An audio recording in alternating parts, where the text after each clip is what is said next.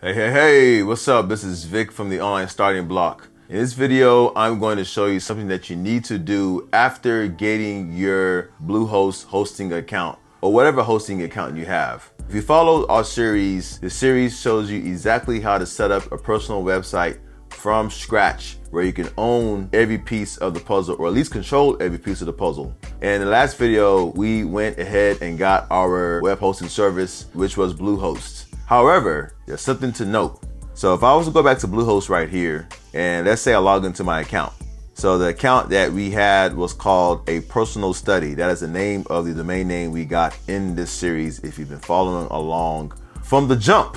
So it logged me in automatically because I already have an account. So the account's name is a personal study. That is the name of my account. Your account name will be different, but mine is a personal study. Now, why is that important? Let's go back to the screen right here. If you saw the last video, you know about the screen already. All right, let me change the color of this. Change the color of this. All right, the web server right here is Bluehost. This is what we use right here. Now, the name of the account was a personal study. That was what I named the account. So that's the name of this account. You got to follow me here now. So just because the account's name is a personal study does not mean when a person goes and clicks a personalstudy.com that they will actually go to the server. It does not work that way. Although I named the account name for Bluehost is a personal study. Actually, it's a personalstudy.com. It actually was a domain name. That's what I named it. Just because that's the case, it does not mean if I was to go in and type in a personalstudy.com that it will actually go and get the website files and then retrieve it back to me. That actually doesn't work that way. There's an extra step you have to do. The extra step you have to do, and let me clear this up so I can make this clearer. All right, so let me take that away because that looks pretty awful. All right, so the extra step that you have to do is you have to connect your domain name or personal study, like your actual domain name from Namecheap. You actually have to connect it with your web server at Bluehost. You have to have your domain name actually connect to this, because if you don't do this, when you type in a personalstudy.com, it's just going to say we can't connect to nothing. Matter of fact, I'll show you right now. So if I was to go ahead and type in a personalstudy.com, so a personal study, it's kind of hard to say that. A personal study. So if I was to type this in right now, this is what it would say. It probably say something about Namecheap. There we go. It is registered at Namecheap, and that's that. We need this to actually point to the Bluehost server and get the files. So we need the domain name to actually connect to the web server files. And the web server that we have, the account name is actually called a personalstudy.com. I actually named it the same thing. That's two different things. So don't be confused if I log into Bluehost and the account name is this, but that doesn't mean that your domain name will automatically go to your server as well. You got to do one extra step. And this extra step is what's known as connecting. I know you can't see that, but connecting your name servers. I know you cannot see that, but it's called name servers. So your domain name has an option where you can put in a name server, and Bluehost actually has a name server assigned to it. So Bluehost has a name server, and where your domain name is registered, it has an option to add Bluehost name server. So let me make this make sense. If I want to go back, let's go to your Bluehost account, make sure you're logged in. And all you got to do is on the left side, go to domains, click on domains, and then go to my domains. And then you should see your domain right here. So that is the name of the account, a personal study. That is the name of the account that you have. So what you need to do is click on manage. So right here, you will see name servers, and then you see ns1.bluehost.com and an IP address. And then ns2@bluehost.com, an IP address. So that is the identifier of the server that you registered. Don't worry about the IP address, worry about the name servers. So now how do you connect this with your main domain name? All you gotta do is go back to Namecheap, where you register your domain name. Let's go to my dashboard, and I probably need to log back in, I bet you. Yep, gotta log back in. So hopefully you remember your username and password.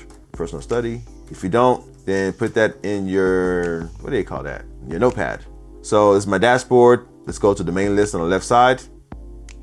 And you want to click on the manage button that appears right here, click on the manage button. And now this is the screen. I said that we was gonna come back here. I think 2 videos ago, I said we was gonna come back here, but now we're back. You wanna scroll down, make sure your domain name is correct. So this is actually your domain name that you registered. You wanna go down and look where it says name servers. So you wanna go there and you wanna click on that and go to custom DNS. So now it has a space for 2 name servers. So what do you think you're gonna put there? Of course, you're gonna put ns1.bluehost.com. You want to highlight that, right click copy, go back, highlight that, right click paste, boom, and then do the same thing on the bottom. This right here, highlight that, copy, and then go back here, highlight, paste, boom, or as my mother-in-law says, BAM. Love you, Mom. All right, I'm sorry. All right, that's it. That's it. And on the top it says DNS server update may take up to 48 hours to take effect. That basically means that it will take up to 2 days. So when you type in a personalstudy.com, it will actually access your Bluehost server. And that's all we did. We just literally connected our name servers. I just wanted to explain that because that's an important step to do. So basically, if you have like GoDaddy, or if your domain name is registered somewhere else and you always wondered how you can put it to a website or a web server, that's exactly how you do it. You connect your name servers. And if you have no idea how the heck to connect the name servers, all you have to do is just to reserve a portion of your web server with Bluehost or SiteGround or wherever you use. Find out what the name server is and then go back and connect it. And if you can't do that, then just contact customer service and you'll be good. Simple as that, easy peasy. Contact customer service of your web server company, by the way.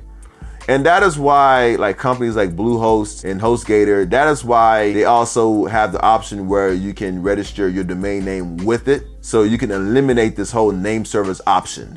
Because a lot of people don't know about that option if you're not really into websites like that. That is what it's for and that's how you do it. And I know I kind of explained the underlining of it, but it is very, very important. And that's that. Now, eventually, when you type in a personalstudy.com, it will go to Bluehost. If it doesn't even do it now, let's see if it does it. There we go, it actually did it. So personalstudy.com, a new WordPress site coming soon. And if you see at the bottom, a Bluehost powered website. Is this your website? Log into WordPress using Bluehost. So it actually already did it.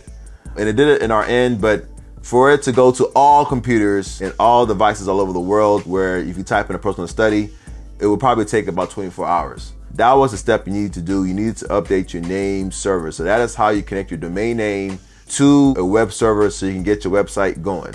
And that is that. So the next video, we're going to basically set up WordPress and do all the main settings on that so we can get the website going. These steps you gotta do this one time. And finally, I forgot to say, hit the like button and that cost for the web server at Bluehost, that's the last cost you have to incur. Everything else, for what I know, is basically free of charge. Those are the costs, the domain name and also your server. Those are the 2 main costs that you have to do. That's basically your foundation, your land. Now it's time to build a house. All right, so the video is right here. That's going to show you how to set up WordPress. So click the video when it's available and check the link in the description box when you see it. And that is that. I'll see you. This is Vic from the Online Starting Block. I'm out.